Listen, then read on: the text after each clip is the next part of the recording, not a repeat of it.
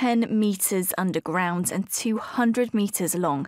This is an elaborate tunnel system built by so-called Islamic State.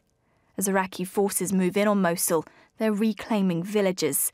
Many have been booby-trapped, rigged with explosives or surrounded by oil-filled moats IS can light up. In others, tunnels like these ones have been found. Their purpose? To hold meetings, to shield their leaders during battle, or to escape. While IS have left, their message remains. Graffiti on the wall reads, "The caliphate will remain." Others say only the sword lies between us and the worshippers of the cross.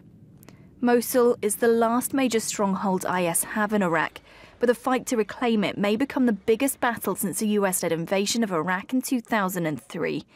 It could require a massive humanitarian relief operation, with IS showing every willingness to use Mosul's residents, of which there are up to 1.5 million, as human shields. Engine ignition. Lift off.